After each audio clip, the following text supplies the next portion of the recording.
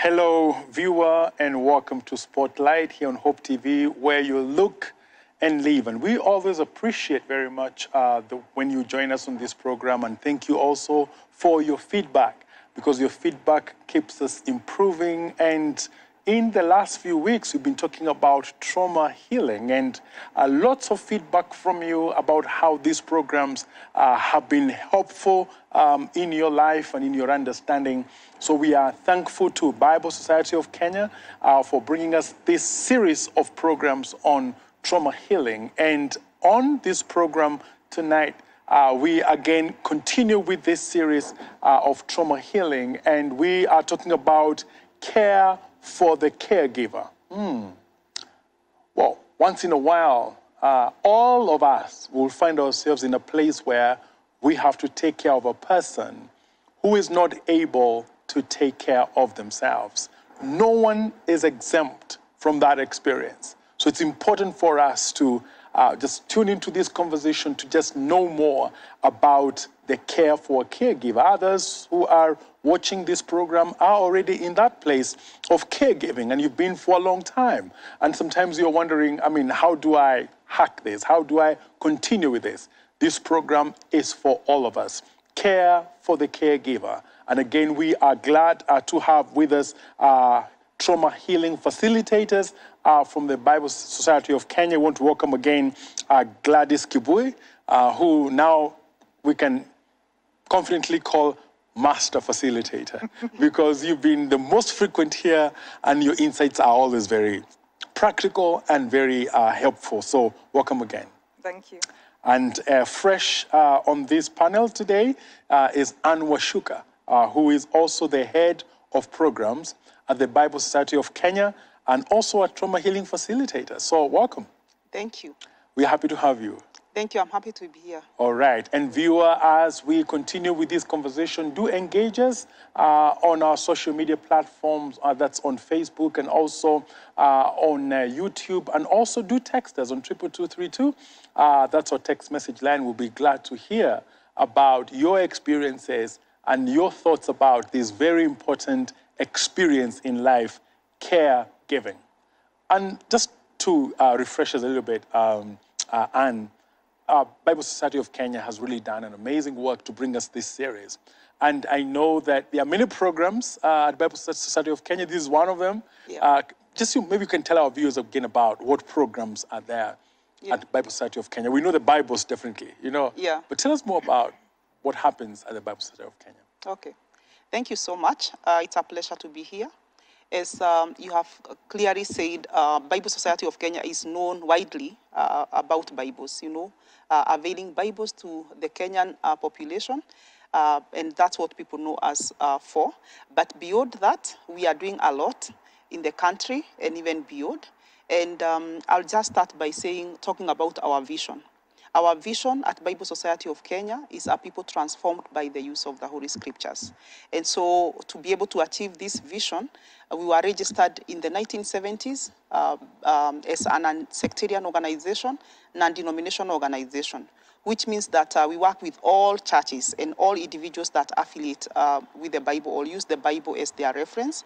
And we are a membership organization, partnering with different individuals and churches and parachurch organizations to do the work that we do. Mm-hmm. So our mandate is to share the good news to everyone in a way that they can be able to understand.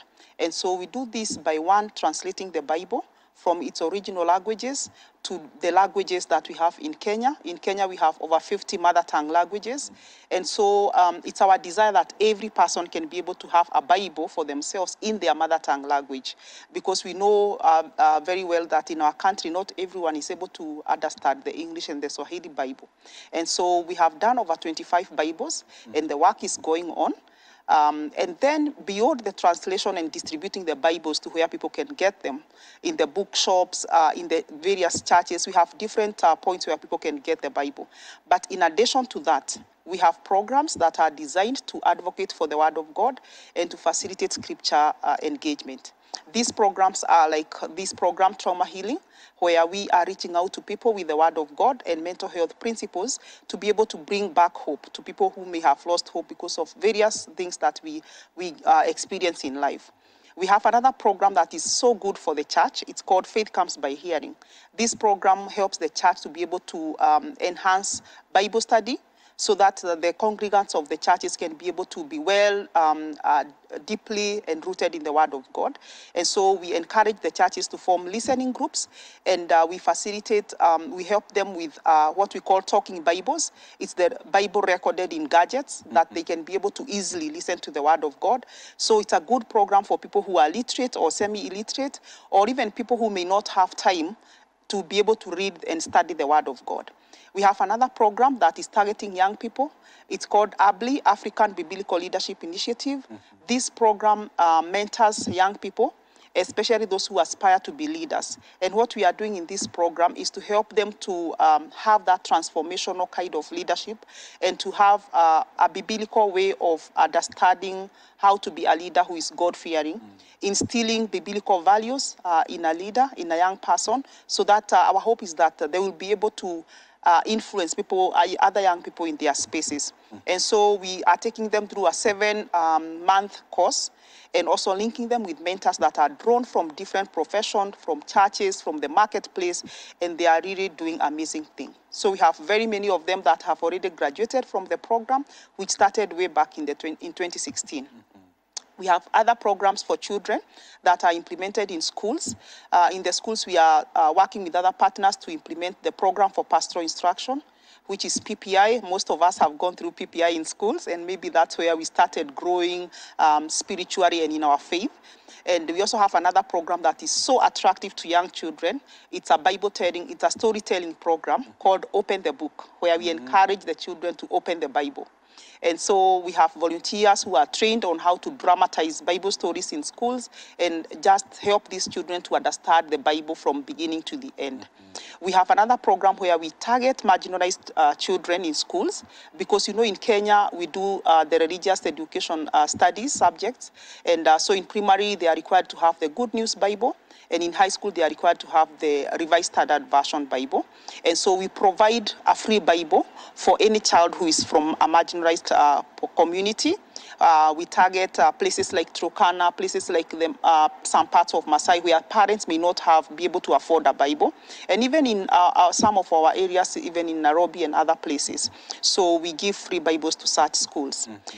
So we have another program that reaches out to people who are struggling with drugs, addictions, especially alcohol.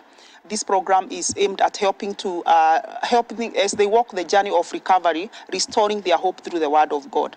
It's called Tackling Alcoholism, and it's a family-based approach where we reach out to the family and we work with the family to see how can we be able to provide an environment that will encourage this person who is struggling with addiction to start a recovery journey.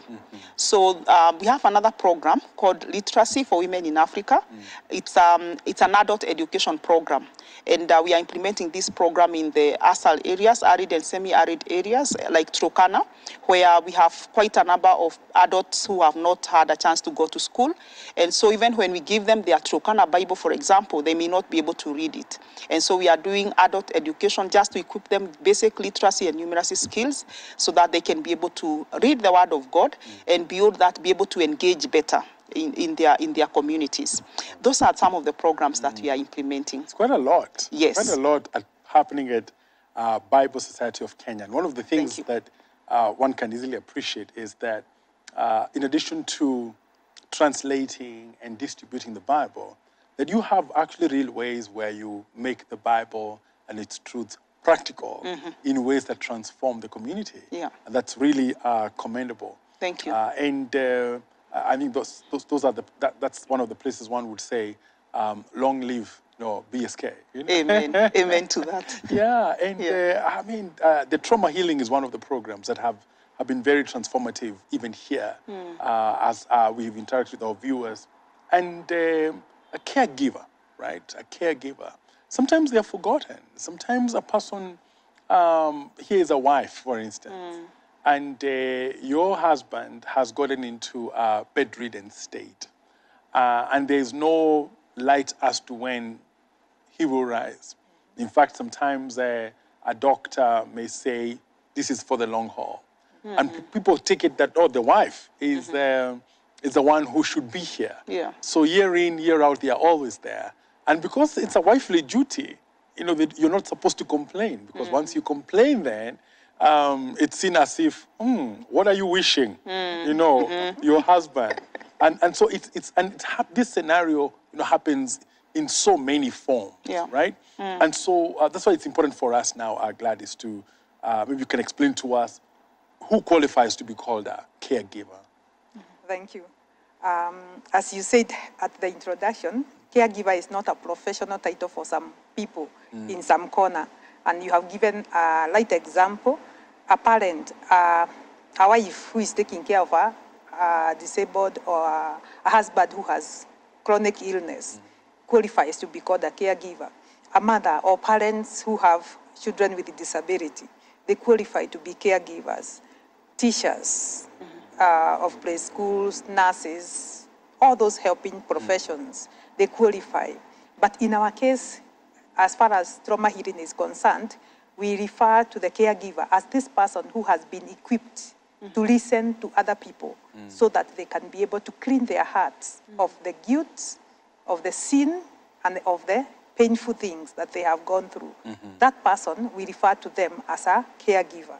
They take care of people's heartwoods. That's why we are talking about a caregiver in relation to trauma healing.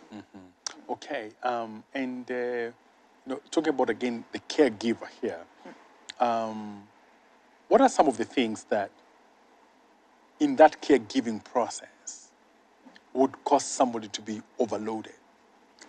Okay, to be overloaded, it means that you are so busy, you don't have time for yourself. You are very busy taking care of that disabled child, that chronically sick husband, that aged parent, that person with a certain disability, or you are a teacher and you have all those programs that you have been given to complete by this date, some deadlines, that you come to neglect yourself. You have no time for yourself. You become an overloaded person. And we can see that you are overloaded by, you have anger outbursts. You start feeling so tired and exhausted. You start losing sleep. And you also start doubting the existence of God. You start believing the lies of Satan and all these kind of things because you don't have time for your own. That is what we call an overloaded person. Okay. Yeah. And I'm sure that viewer, as you engage at this conversation, maybe you're feeling overloaded. Maybe you're feeling overwhelmed. Maybe you can tell us about your experience by just responding to us there on the social media platforms. Also text us on 22232. Just tell us a little bit about the feeling of being overloaded and what causes you also to be overloaded. And as you do that, we have Anne here. And sometimes we have a technical name for the word we've been using here is trauma, right? Yeah. And there's overloading here. Could that overloading lead itself to some kind of trauma? Yes, it can. And that's why we are talking about this in trauma healing. Because sometimes when a caregiver is taking care of someone, for example, a caregiver who is taking care of an elderly person or someone who has a long-term illness, they can get to a point where they see the pain of this person and they start feeling what this person is going through. And if they are not careful, they can start experiencing the same symptoms that this person is going through. When that happens, when you see the experiences, you listen to this person's pain, and you don't have anywhere to take that pain, then it gets into you. And as a caregiver, you start experiencing the same symptoms. You know, you start behaving like a traumatized person. We talked about that when we were discussing heartwoods and looking at some of the symptoms that would indicate someone who has a wound of the heart. And so when you start experiencing those kind of pains, then it's not as a result of a trauma that has directly come to you, but we call it a secondary trauma. Yeah, so secondary trauma is when you're experiencing symptoms of trauma as a result of taking care of another person. Okay. Yeah. You know, as you're still at it, it's secondary trauma, you know, there's some things you're not supposed to get tired about. There's some things you're not supposed to be overloaded about. Yeah. Like, you cannot be overloaded about taking care of your parent. Yes. It's a crime. Like, look at her, look at him. They are tired of taking care of their parent. It's like a crime, you know? Yeah. And so you can stay in this trauma state because of a certain societal expectation. Yes. Can you speak to that? Yeah. Of course, we have been comparing culture, what culture says, and the reality, and also what the Word of God says. And so the perspective of people is that you should not get tired, and you should not seem to be complaining or, you know, feeling like or showing that you are getting tired about taking care of someone. But the reality is you are a human being. You have emotions, you have feelings, and you have a body, and you have everything just like any other human being. So as much as you may continue doing it and you may, you know, continue showing that you are okay, the reality is that you may not be okay. And so what we would propose is that when you start feeling that, you know, it's not okay, then that is the time that you need to do something. Because what happens is that if you continue taking care of someone and you are in pain yourself, you may not be able to give much to this person. You may end up actually hurting the person you're taking care of. And we'll be looking at some of the things that, you know, you can do that will be harmful to the people that you actually are meant to be helping.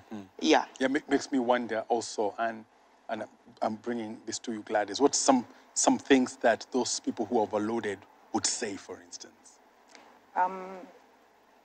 Some will start, as I said, having anger outbursts. I'm tired of being tired. And, you know, those kind of things. I'm sick and tired of this. I'll not do it. When I'm the only one who is supposed to take care of this, this parent only gave birth to me. Was it my fault that this child was born disabled? Where is God? Why can't he take charge here? Why is he not seeing what I'm going through?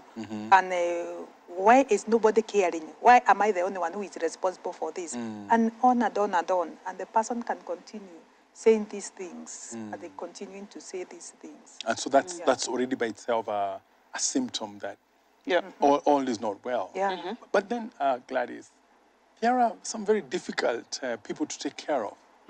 I mean, you're doing your best, Yeah. but they're saying you're doing nothing, right? The person you're giving, you've done your best. You know, take care of this person. Could be a relative, could be somebody who is very close. And they keep saying, they call you names, you know. They become controlling, you know. They become suspicious.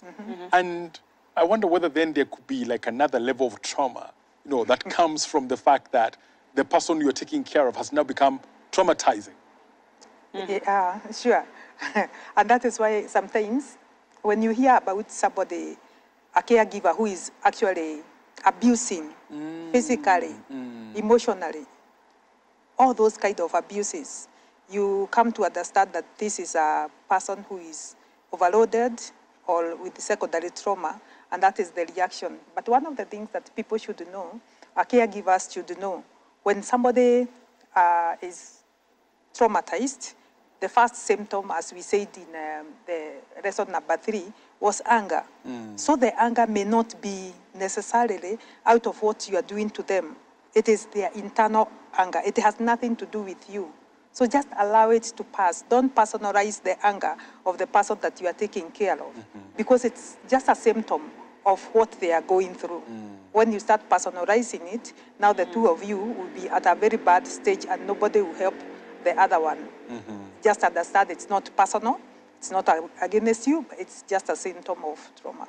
Okay. Yeah. It's difficult. Caregiving is hard. Yeah, it's hard work. And sometimes as Africans, we have prided in the fact that we never take our elderly to old people's homes. You know, that's one of our prides, that we don't do that. Yeah. Sometimes we critique the Western society as if, how can you take your parent or somebody you love to a care-giving facility, you know, as you continue with life?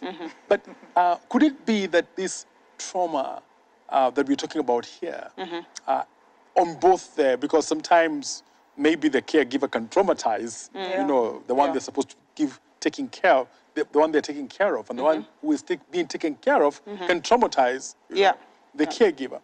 Could there be then a justification as to why those kind of caregiving homes exist? Yes, it can. However, what I would say is that there is need to, for the caregiver to accept the reality that they may not be able to take care of this person or this individual alone for a long time. And so they should be able to identify and look at what are the support systems. It could be other family members, it could be people, friends, and people who can be able to come in and support this caregiver as they take care of the person who is they are taking care of. So the caregiver really needs to look and have support systems that will help them. And also if they get to a point where they are now experiencing secondary trauma, then I think they need to work together with the families and identify then what is the best scenario, what is the best way forward. We may not necessarily say that taking, for example, an elderly to a home is the solution. It depends. So we would encourage that the support system now comes in and comes up with a solution. What is the best way forward? For the caregivers, they may have to identify where they need to debrief oftenly, and every time they feel that they are experiencing the symptoms that you've talked about, they should have a way of going and pouring that to someone else, so that they can have someone who listens to them, someone who helps them to to debrief from the pain, to debrief from the symptoms, so that they can keep going. And we will also be looking at how can we be able to keep the caregiver going, because as you have said, the caregiver needs to keep going. As long as the person who needs to be taken care of is still there, they have to keep going. But how can they ensure that they are strong enough to keep going? Yeah, because they have to, take care of themselves for them to have something to give. You cannot give what you don't have. So for you to be able to take care of another person, you need to be well taken care of yourself. I mean, it's a very interesting insight there. And it also brings me to a question, Gladys. You start out well. You start out meaning well. You start out with a good heart. I'm going to take care of my spouse. I'm going to take care of my child. I'm going to take care of my, my parent to the end, like Peter saying, I'll be with you to the end, Yes. And then betraying somewhere down the line. But it ends up, I have seen many homes whereby they started that way. But 3 years down the line, they end up commercializing it, getting somebody who is paid to do that work. I mean, maybe can this trauma caregiver, one of the ways that, especially in a domestic situation, could it be commercializing this care? Does it, in a way, address the issue of family members having to, day-to-day, go to a place where they are suffering secondary trauma? I think I will just add to what Anne has said. When it comes to having a support system, having somebody whom you have employed. We have home care nurses. We have people who are trained to take care of the elderly or the sick, and they are paid for that. What happens to the Western world, where they are taken to homes, is because it's very expensive to afford somebody who will do that work. But in Africa, it's not expensive to have such a person. And where it is very expensive, if that one is expensive, they cannot even have the expense of taking the person to an elderly home or a home where they'll be taken care of. So there is nothing like commercializing that. We have to understand that these people who are hiring somebody to take care of this person, they need to continue with the life, because if they are not continuing that life, they will not afford to take care of this one. So they have to get somebody to take care of this one as they continue looking for resources to take care of this one. And they give somebody. It comes to matters of specialization, as economists would tell us, division of labor and specialization. So we have got to get somebody who is specialized in that care, and they pay that person to do exactly that. And we cannot pay them by staying at home as well, because now where will we get the money to pay them? So it's just the same thing that is done in the Western, it's been in the Western countries, it's been done in Kenya, in Africa. We just get somebody to support us in that. Yeah, and I think that's a very important cultural shift. So that when you go to a home and find that there is a nurse there or somebody who is taking care of a person who needs care, we should no longer see it as they're neglecting, and so they're paying somebody to do the hard work. It's really out of necessity to get a specialist to do that. And maybe we can talk about, Anne, what would you say would be the most difficult thing that a caregiver faces? Caregiving is not an easy task, as we are clearly saying. And some of the things that make it very difficult for a caregiver to keep going, one is that sometimes caregivers may find that they are taking care of so many people at the same time. In our African homes, for example, we have, a parent who may be taking care of, not just his or her own children, but also the extended family children. And so you may realize that you are taking care of so many people, and you are this one person who is just getting drained and drained and drained. And that's one of the things that can make it very difficult when you have so many people that you're taking care of. Another example is what we are talking about, even those homes. You find that the workers, compared to the people that are in such homes, are so few. You go to our hospital facilities, you realize that the workers, for example, nurses, are so few, and yet they are taking care of so many people. And that can really be very difficult for such a caregiver. Another reason is that sometimes caregivers may be object of anger. As Gladys has indicated, one of the symptoms of people who have heartwounds or trauma is that they tend to project anger, to other people. And so if a caregiver is not careful, they might personalize that and think that, this person hates me, this person does not appreciate what I'm doing for them. And so if you decide to take that and, think that they are projecting that to you personally, then of course it will affect you. And, you may not be able to continue doing the good work that you're doing.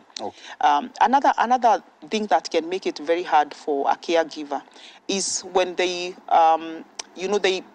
feel that they enjoy the power. As you have done the caregiving, you may get to a point where you start enjoying being the center of attention. It's like everybody looks at you, or thinks that you are the one who can provide a solution. I would give an example of, for example, our churches, where you have, the pastor as the lead person, and maybe the caregiver who is looked upon by everyone in that church. And so even when a pastor has tried so much to have other people delegated work to other people like the elders or departmental heads, you realize that people still want to go to the pastor. And so that can make it very hard for such a pastor who everyone wants to come to them because they think this is the only person who can provide a solution. And that can make it really hard. Sometimes you may not even be conscious about it, and yet you are getting fatigued, you are getting overloaded. Another reason that I would mention is when a caregiver neglects themselves. You don't have time for yourself. You don't have time to take, a break or to think about your own self. And so you realize that you are too much into, taking care. You are too much into doing that good work that you're doing, and until you forget yourself. Some of us caregivers don't even have time to eat. You don't have time to do your own self-grooming because you are too much into the caregiving. So neglecting yourself, and you might end up having problems, spiritual problems, social problems, and start having relationship problems and many other problems. Okay. Yeah. Quite something there. And I think the area of caregiving is coming out very strongly as a key space. Yeah. Gladys, one of the things I would want us to engage once we come back from the break. It could sound funny, but it's important. There's some people who avoid the situation of being caregivers. Like they don't want to do that, and they try to, they work so hard to avoid, No, that's the work of the firstborn, that's if only the spouse can do that. They work so hard to avoid it, but is it really avoidable? And we'll talk about that when we come back from the break. Viewer, we are talking about care for the caregiver. And maybe sometimes you also have felt overloaded by the experience of caregiving.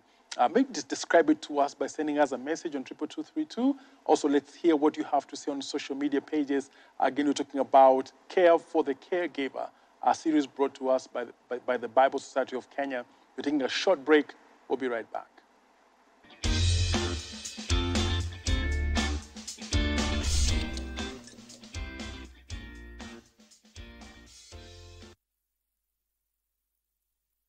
Hope TV is now available on GoTV Channel 103, Zuku Channel 873, Signet Channel 817, and StarTimes Channel 026. Enjoy our uplifting content and family-friendly programming anytime. Hope TV, you look and live.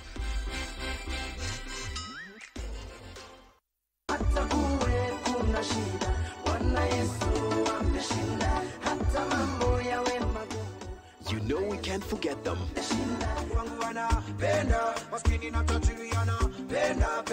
And neither can you.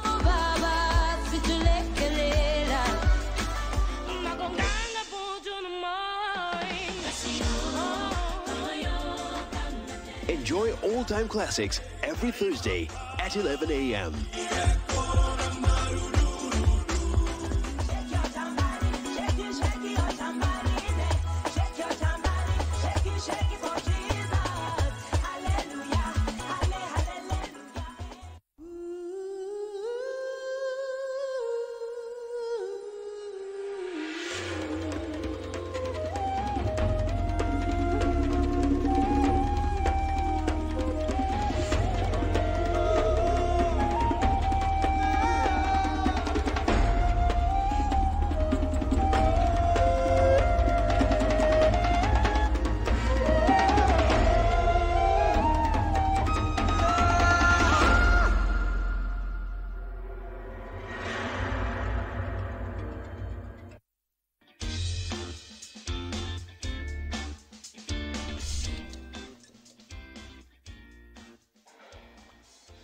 Viewer, welcome back.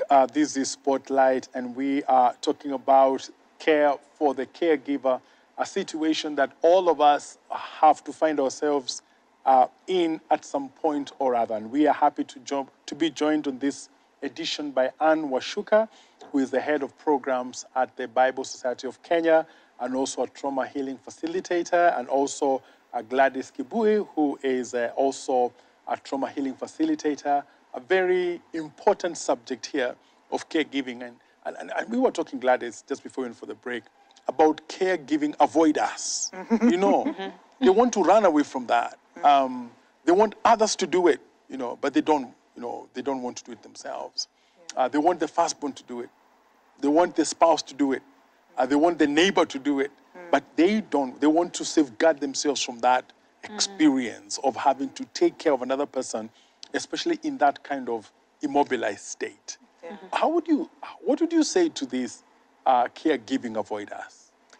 What I would say is that if you find yourself in a situation where you don't want to take care of anybody else, mostly those are people who don't even know how to take care of themselves, because it's just outright common sense or human to think about that. If I'm in trouble, I want my neighbor to take care of me. And the Bible says it is in giving that we receive. What are you giving? And every one of us is here with something that is inherent in us, the gift that is inherent in us. That is the way. It is not a professional thing, as I said when we are starting. Caregiving is not a professional thing. It's just what God has put in you. You are pouring on somebody else. So it's not something to avoid or think that this is the responsibility of firstborn. This is the responsibility of my brother, the men in the family, their wives. They should be taking care of their mother, their father in their old age.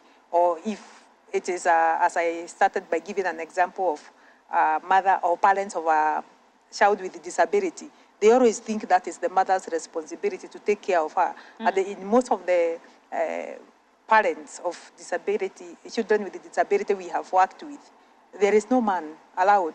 He took off immediately that they saw that this child is disabled, they just take off. So it is not a responsibility above what God has created you to do. You are only supposed to stretch out a helping hand and get that person to have a glass of water, a plate of food near them, warm clothes, just keep them clean with a good environment, and sit there with them and just listen to them as they tell you what they are feeling, as you share also the word of God.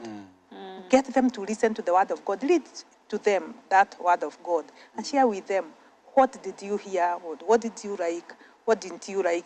What is it that you think that we can ask God to do for us? What's your greatest desire? They are human beings, these people that you are taking care of. Yeah. So it's not something to avoid, it's not something to run away from. And if you have found yourself running away from caregiving, it's important to take that concern to somebody else so that they can listen to you and see what is the origin of this. Are you somebody who was traumatized by caregiving? Are you somebody who watched caregiving and you thought, that's not for me, I'll never do it? Get somebody to listen to you so that you can have that loving attitude towards anybody who needs care. Yeah. Yeah. And I like the explanation that, I mean, just come round and learn how to love, you know, because it will be, before long, it will be you. Yeah. Somebody else will need to take care of you. And imagine that situation. Yeah. And it's a culture, it's a widespread cultural experience, especially in urban areas, where we actually are neglecting our parents. Yeah. We don't want to go that mile, Yeah. you know? And it's a culture whereby even we don't want to take care of our spouses. When you get sick in a way that you can't recover, you know, then, I mean, I begin to disappear, right? Yeah. I mean, we have other priorities, such that taking care of our beloveds, when they get into that kind of care needing situation, it's no longer a priority for us, you know? And it's a culture. Yeah. But how would you speak to this culture? What would you say concerning this whole widespread practice, especially amongst young people? Yeah. Unfortunately, that's how the reality of things. You'll find that in any kind of setting, like a family, only one person who may have the burden, you know, to really take care of the people that need care in that family. And you realize that everybody else will just take things for granted. So what I would encourage caregivers to be aware of is that they can actually be subject of manipulation. People can really be manipulative. And you realize that, like you've said, you'll always find this one person who becomes the victim. You know, everybody else, when there's a problem or when there's someone who needs to be taken care of, let's say the elderly parents, people will always say, let's take them to Fulani, you know, let's take them to Anne's home. You know, Anne is very good with these things.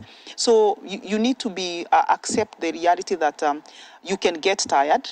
And so as a caregiver, if you feel that you're tired, you can call for a meeting. You can call the family together and let them know that, you know, yes, I've been doing this, but I think each one of us has a role to play. And it's the right thing to do, right? Yes, yes. And try to, in a good way, delegate some of the roles. You know, agree who will be taking our mom to clinic, for example, who will be, taking care of the food, who will be taking care of this. So delegation of roles would make it easy for a caregiver and would make the others to come to realization that they have a part to play when it comes to caregiving. Okay. Yeah, so one of the ways I would encourage is identifying who can do what and the strengths within the setting, maybe if it's a family, who is good at what and who can take what duty.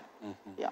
Yeah, and I think that's something that should be planted at a very tender age. Exactly. In the parenting cycle. Yeah. And at one point or rather, if it's maybe even in the premarital counseling situation, be prepared that at one point, one of you may turn out to be a caregiver to the other. But there's also another situation, Gladys, a situation whereby there are people willing to do it. You are the person being given care. And there's different people willing to take care of you. But then you are attached to one person, you know? Yeah. And so you are dependent to one person. And that person, everyone, your brothers, sisters, colleagues won't take care of this person, but you don't want them. You want to focus on only one person. You want to care from one person. is there a situation whereby also those people were being taken care of, to the extent that they are able to understand, they also need an education? The people who have been taken care of. Yeah, it's very true. We need to get these people who are being taken care of. It's not just sticking on one person and putting everybody aside. Some others don't want that care.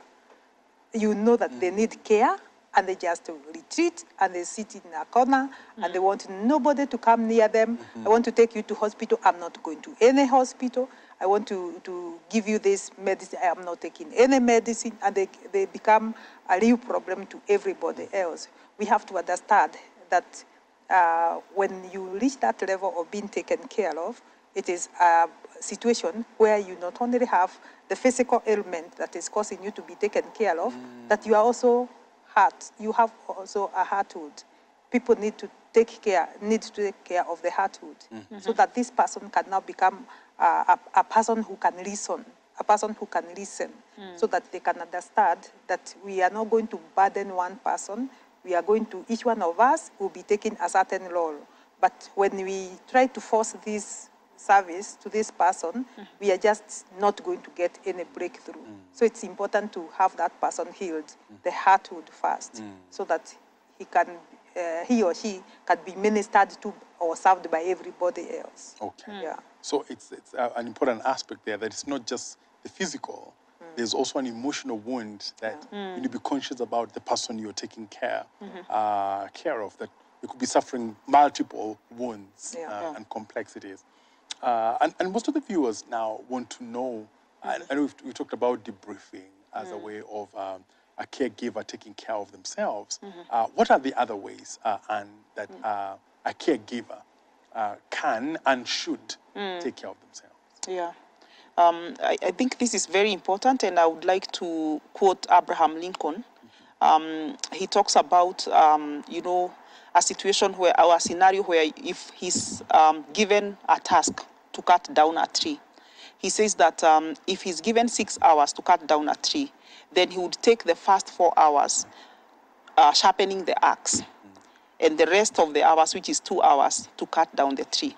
What does that mean for a caregiver? It means that for a caregiver, the better you prepare yourself, the better you take care of yourself, the easier it becomes to do the task of caregiving.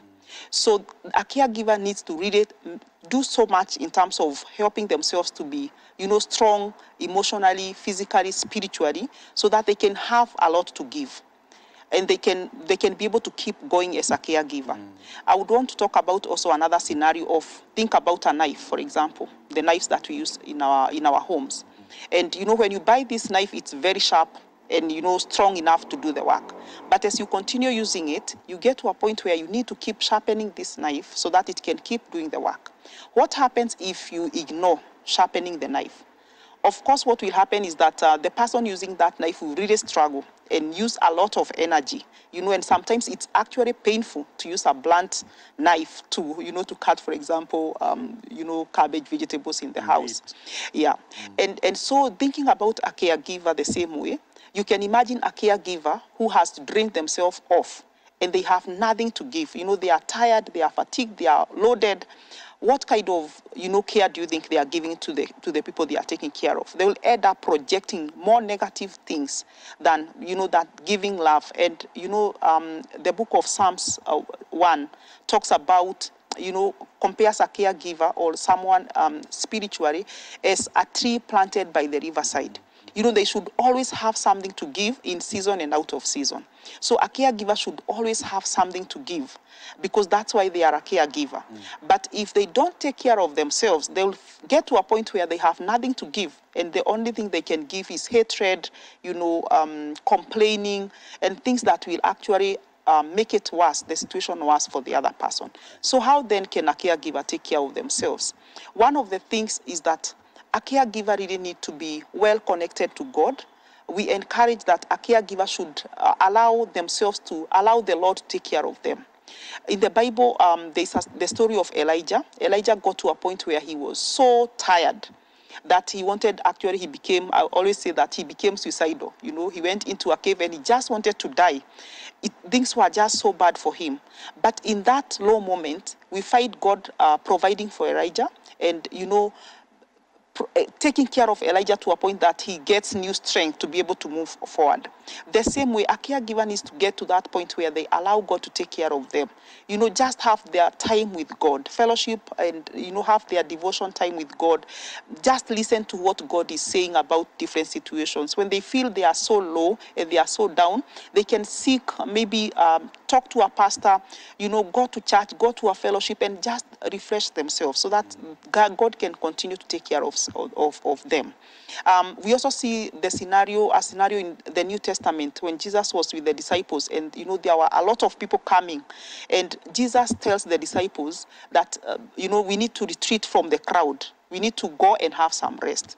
You can imagine Jesus being the Son of God and God, and tells the disciple that we need to retreat and rest. What about us who are human beings?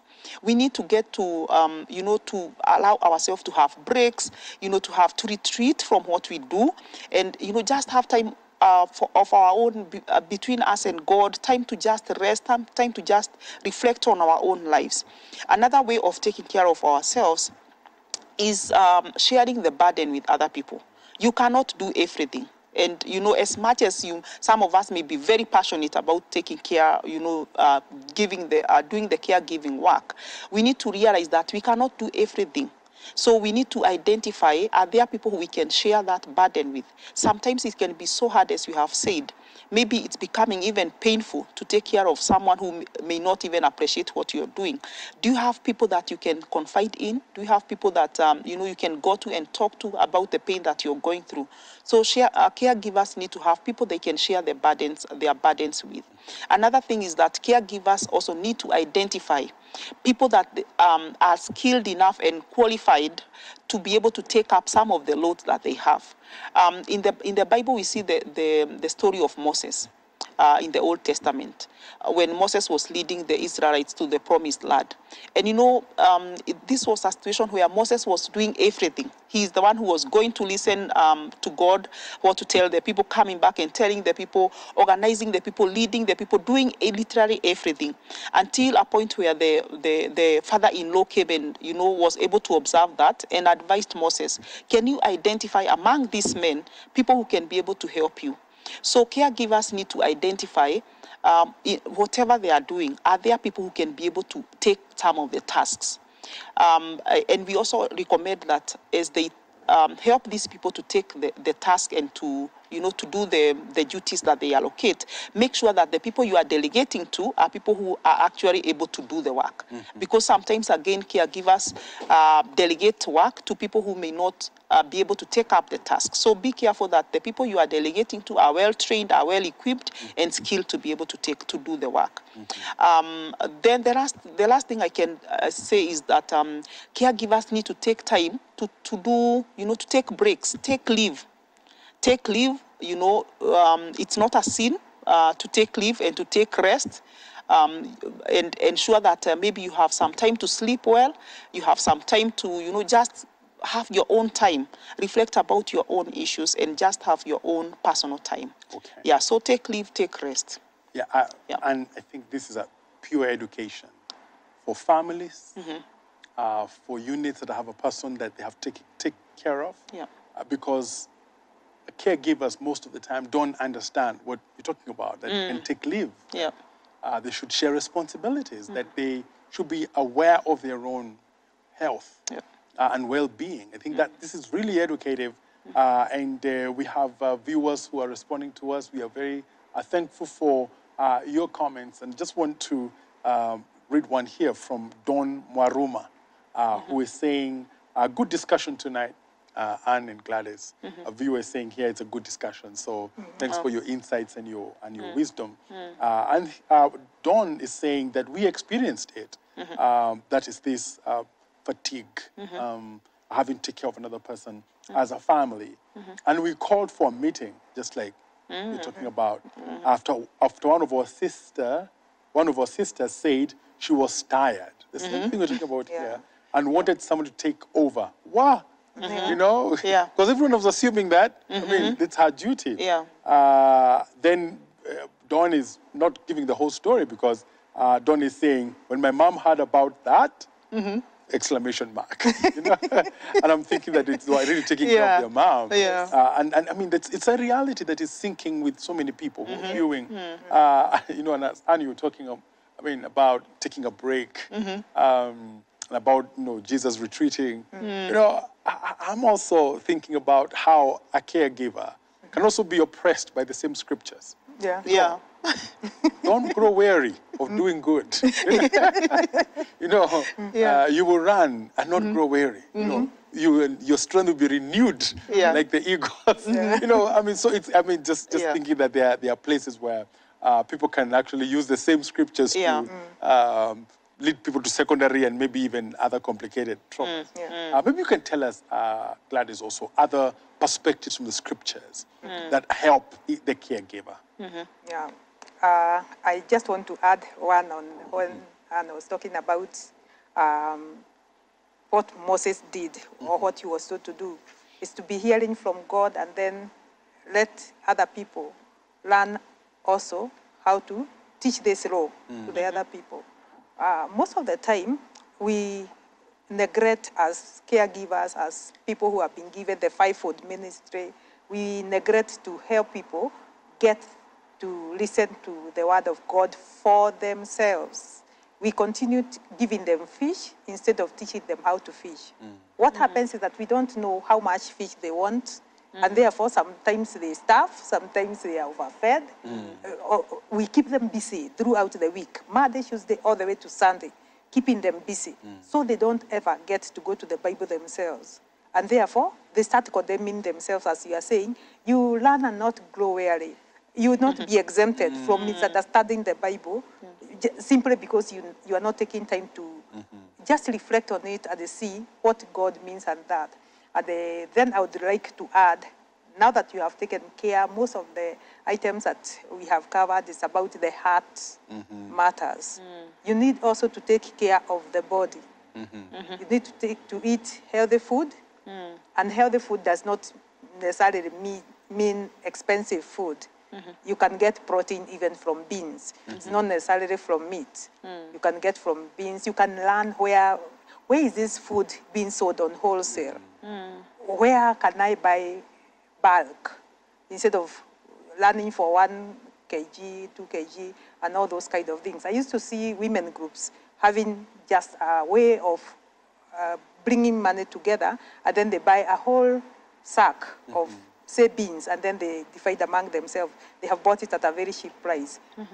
Taking care of the body also includes drinking adequate water, making sure that your body is watered enough, hygiene, proper hygiene, using, my lecturer said, using a lot of water inside and outside, and then also exercise.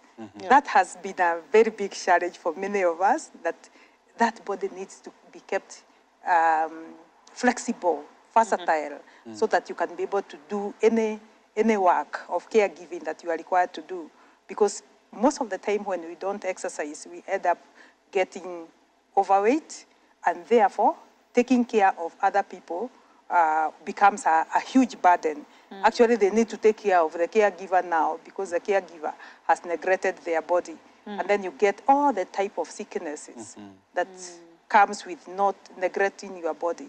So those are some of the things that you need to take care of when you are taking care of the body. Yeah. All right. Thank you so much, Anne, for great insights on this subject of the care to the caregiver. Yeah. And Gladys, always thank you for your insights as well. Really educative and very enlightening. And we again appreciate the Bible Society of Kenya for bringing to us this great series. Yeah. And tonight, very unique teachings and very unique insights. And point is, I mean, again, we will all at one point or other have to take care of somebody. Now, also, at some point, we'll also need to be taken care of. So let's bear that in mind. And also, when talking to caregivers, You're doing a good job taking care of others. Please take care of yourself as well. This has been Spotlight. Thank you for watching.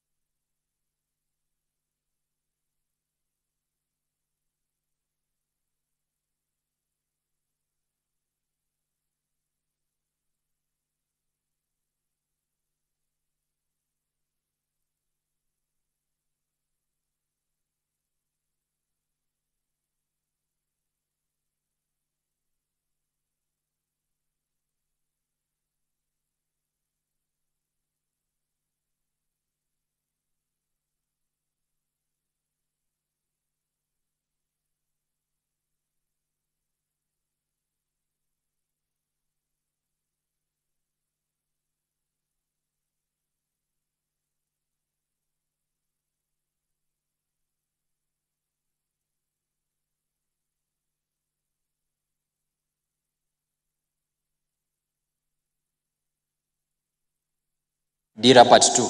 We? Umeamwaje? Niongee tena.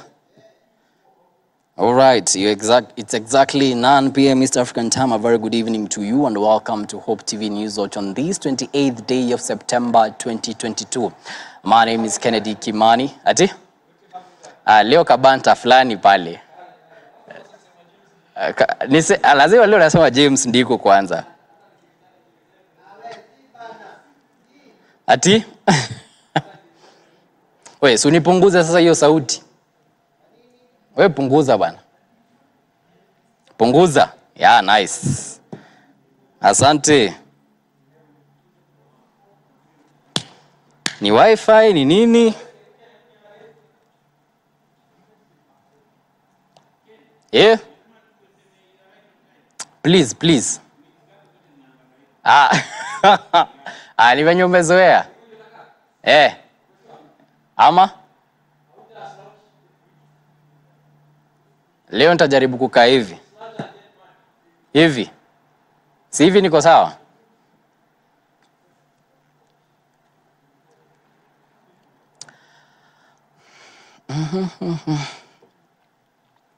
La.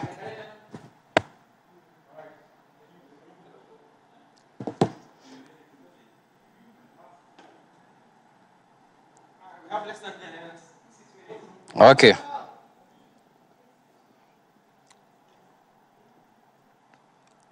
Ana. Yeah. Nakusikia. Hii tablet rada ni gani? Rada ni gani?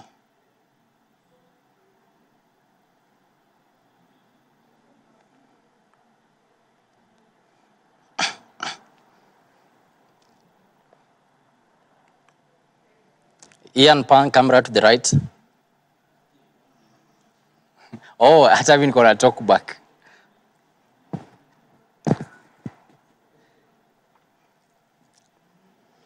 Hello, good people. I hope mko salama. Nini wewe? Wewe natengeneza clip hapa ya unaanza kuniongelesha. Niongee sasa niseme nini tena? Si ulisha nini? Ipo siku. Iko hiyo siku. Amen. Asante. Sasa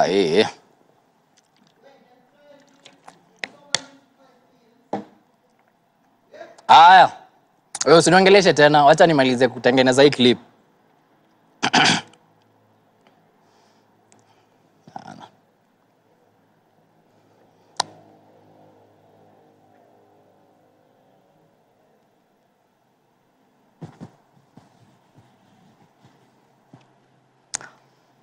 Hello, good people. I hope you are well. It's a few minutes to 9 p.m. and I'm ready to inform you on everything that has happened today in the country, across the region and in the world, and also in the sporting world. See you in a few at Hope TV News Watch at the top of the hour.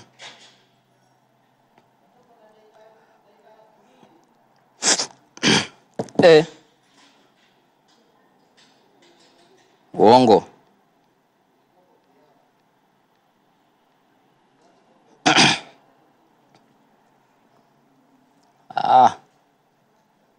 Sasa what's happening here?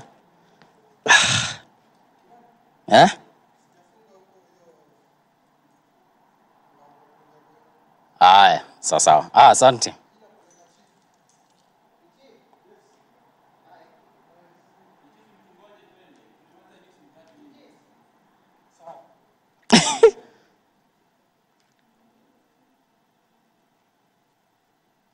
Hey, what's not happening today?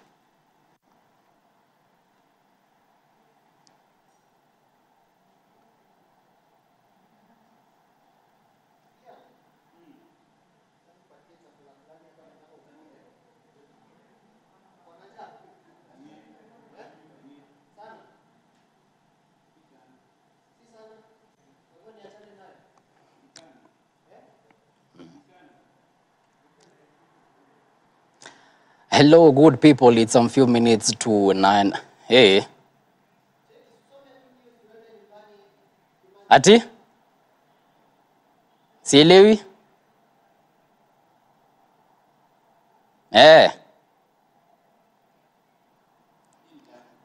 Wendiku. Hebu ni pesa a few minutes tengeneze hii kitu before niongeleshe. Na distract hapo. Hurricane nile na iko Cuba.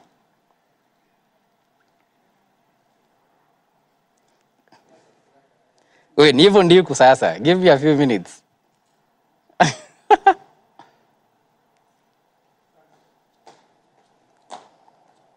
Nice, you're entertaining me.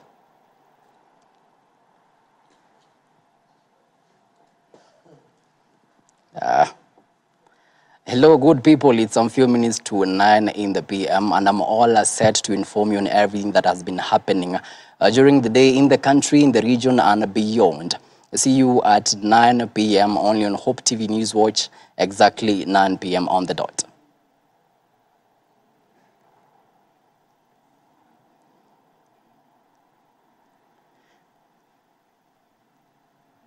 Hello, good people. It's some few minutes to 9 in the PM, and I'm all set. Take 2. Po.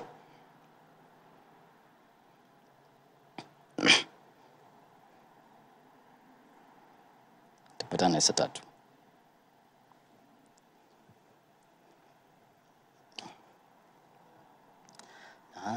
Na.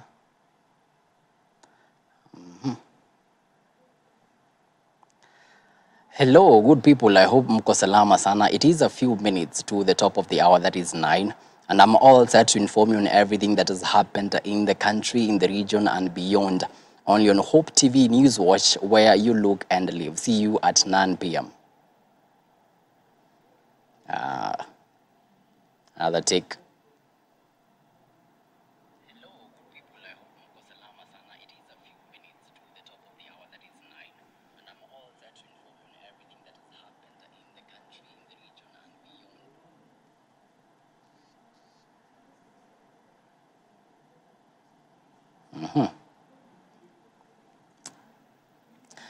Hello, good people. I hope mko salama sana. Now, it's a few minutes to the top of the hour, that is at 9 PM. And I'm all ready to inform you on everything that has happened in the country.